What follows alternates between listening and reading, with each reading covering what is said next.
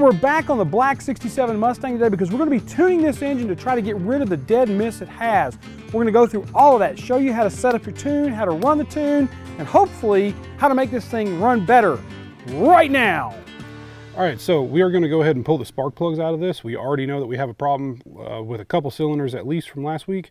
So because of the awesome alternator wiring, and you're supposed to do this anyway, I'm going to go ahead and remove the negative battery terminal because I don't feel like getting zapped today, which is normally what happens when I mess with ignition systems.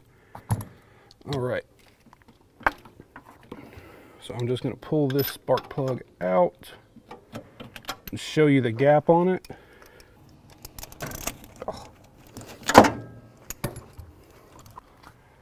All right, so I'm going to check our gap with a little tool here. We are right at 20 thousandths spark plug gap. Stock HEI GM is typically 35 to 45 thousandths, so we are way too tight. So we're going to go ahead and adjust this up a wee bit. All right, and right there we are at 35 thousandths. You can see that is a much bigger gap, and that should get a lot more spark in the hole. So we're going to go through all these plugs, set all the gaps to 35 thousandths, and see if we see anything wild. So you can either do this one at a time, or you can pull multiple plugs out and just keep them in order. The plugs don't really matter what hole they go back into, but it's nice to keep reference so you know this one was really bad, that one was good, and just keep that in mind for future spark plugs. Now what I want you to do though is always check with the manufacturer of the distributor you have in your car.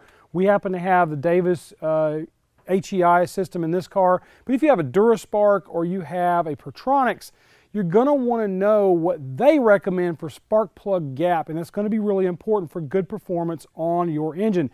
Typically on a Ford, if you're running a dual point or a single point distributor, your gap is usually around 0.16. And that's going to be typical, but again, check the service manual to make sure, and if you don't have a service manual, you can find this information on forums and places like that.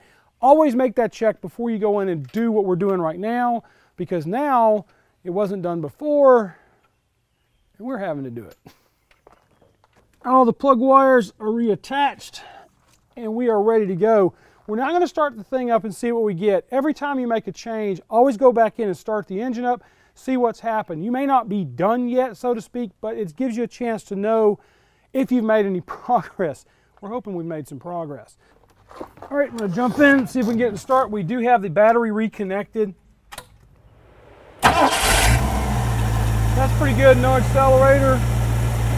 Still got a little bit of a miss, but I don't know if that's actually in the engine or it could be coming from a couple of different things. We don't know what the timing is on this thing. That's what we're going to assault next. But it starts right up and it runs. Still got that stumble on acceleration, but I think that may be a carburetor problem. When you hear that,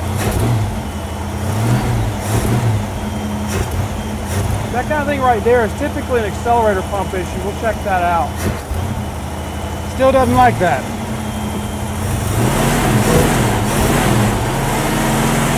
This is still there. All right, we're going to shut it down, keep it a little cold, and then we're going to start working on the timing. I want to talk real briefly about vacuum tuning with a car like this. You're going to want to try to find manifold vacuum. Usually on most of these cars there will be a vacuum tree on it. And what you'll want to be able to do is to take that, unplug a line, or if it has a cap on it, uncap the line and plug your vacuum gauge into that port. And sometimes you may run into issues like with the Buick Nailhead V8. Some of the early Nailheads actually don't have any vacuum ports on the intake manifold at all. And at that point I would say I would probably go after a timing light tune rather than a vacuum gauge tune. I personally prefer tuning with a vacuum gauge like we're doing today, which is why we're doing this. But you can do it with a timing light as long as you're sure that your timing marks and your harmonic balancer are in the right spot. And even then you can just get a good basic by-ear tune by listening to the way the thing runs. So without further ado, I'm going to put the vacuum gauge on this thing and we're going to get started. All right, so as you can hear, this thing runs like crap now. We actually off camera went through and tuned it up a little bit and got it to plane out, so we know that the engine itself is good. but we went back in and bugged it, knocked timing out of it, messed with the idle jets, just to bug it so you guys can hear that again. So that's the reason that it sounds a little bit worse now. All right, so I've got a distributor wrench here and a vacuum gauge. We're going to use this to actually put timing into the engine and do tuning on it. We're not sure what the harmonic balancer is set up as, if the timing marks are right on it, so we're just gonna go off the vacuum gauge because it is a very clear indicator of engine health. So I'm going to loosen up the distributor, and then we're gonna fire the engine back up, and we're gonna move the distributor until we get the most vacuum out of it. And then we're gonna back it off just a little bit so it's not a hard start issue. And then we're gonna go after the carburetor, rinse, repeat, go back and forth until you get the most vacuum as possible throughout the whole system. And also, if you can, find one of these one-piece ones. You can get two-piece distributor wrenches from an auto parts store, but they like to drop off as soon as you get them to right about here, and then they fall on the fan drive, and they go flying, normally right at you. All right, so that is loose now. I'm gonna have Jeff fire it up, and we will start messing with the timing. Also, hold the distributor when it fires up because they do have a tendency to torque.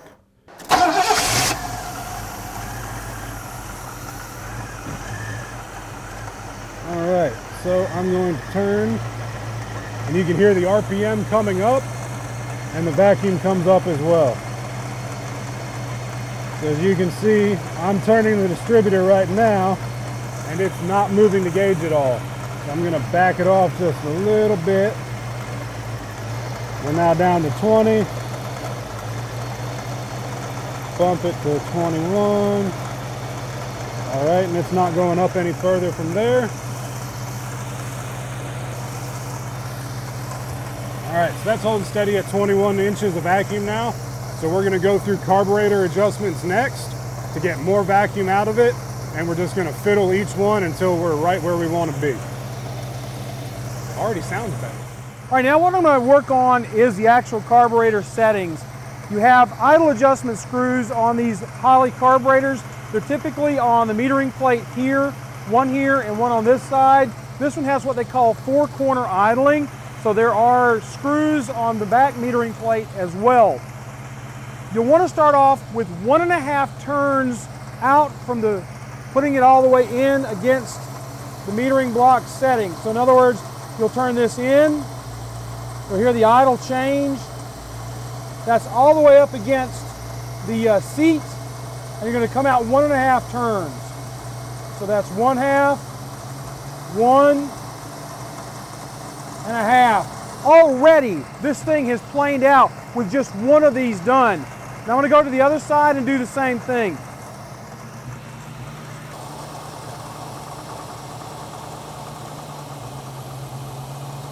One half, 1.5. Now I'm a little short of 1.5 on this because of how nice this thing's turning out on idle. Now with the back metering plate setups like this one has, you do the same thing. It's a 1.5 turn as your base point. You'll also want to be doing this when the engine is hot.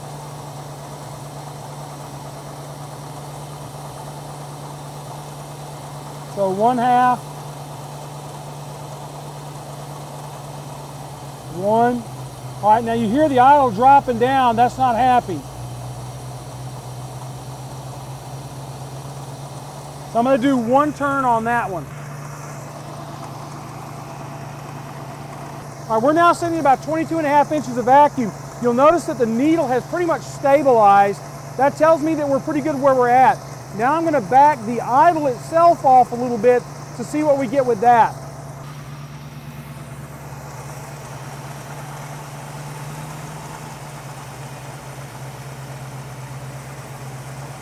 Now you'll notice that the idle's burbling a little bit down in the lower setting. You want to be idling around 600 to 700 RPM on one of these carburetors. Unfortunately, the tack inside has quit working. And I don't want to put my tack on here because we have to, with this DUI ignition, it makes it a lot harder to hook up so that you can run the tack unless you do a dedicated tack wire. Now what it's going to be a matter of is just going in and working the tune.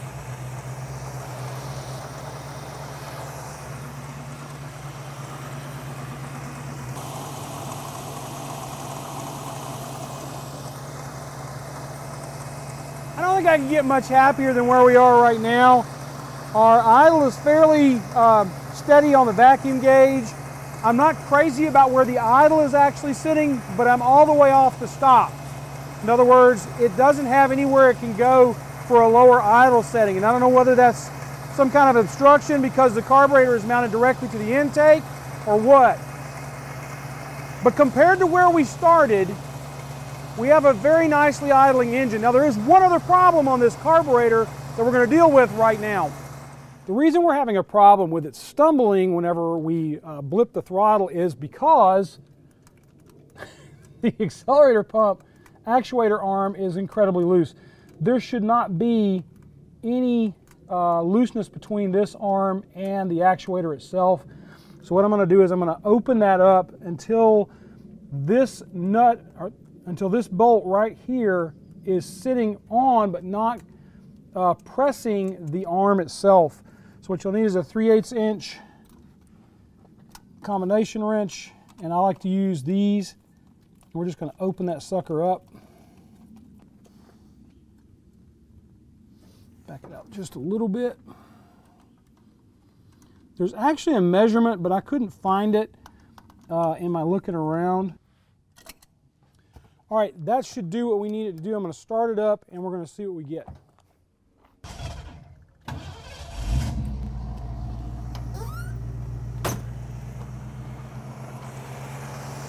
That's without putting any accelerator into it other than that little blip I gave it when I was checking the accelerator pump.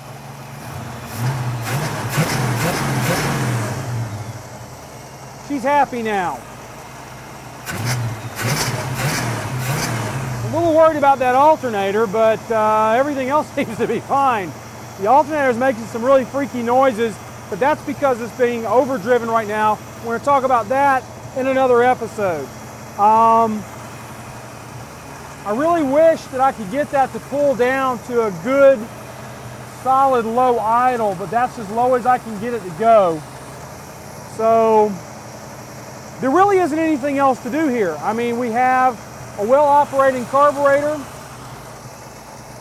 We've got good throttle response so far. The last thing you would want to do is obviously take it out for a drive and see what it does. And that's when you're going to start listening for things like pinging and things of that nature. We let it heat soak for a little bit, and if you're heat soaking it and it's really slow to start, it kind of makes a rum, rum, rum on startup. That means you've got too much timing in it and you need to back the timing out a little bit. All right, so that's really basically it at this point. Cam may have a couple of more items he wants to talk about in the closeout, but as far as I'm concerned, we've done everything you need to do to make this bad boy run like a top. I'm almost not wanting to give it back to him now because this is really starting to turn into a nice little car. All right, so I'm going to show you how to find a vacuum leak if you think your engine has one. We're at 23 inches of vacuum at idle, so we don't believe this has a vacuum leak at all. If you have high RPM and you can't control it at idle, that's typically a vacuum leak. We think this might be putting too much timing in at idle because the vacuum advance, other stuff, it's running good enough right now that we're not really going to mess with it. But to find intake leaks, you can use carb cleaner. And the way you do that is you just go and spray the intake surfaces where the gaskets meet. If the RPM changes like this, if it does that when you spray the gasket, that's because it just sucked that into the intake and caused the RPM to change. The other way to do it is to put your hands over the primaries if you have a 4-barrel, and you'll see the vacuum gauge shoot up and it'll stall the engine as well.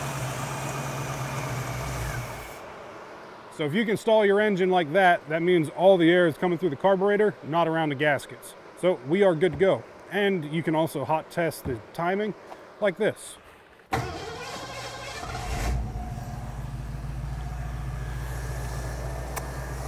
Perfect.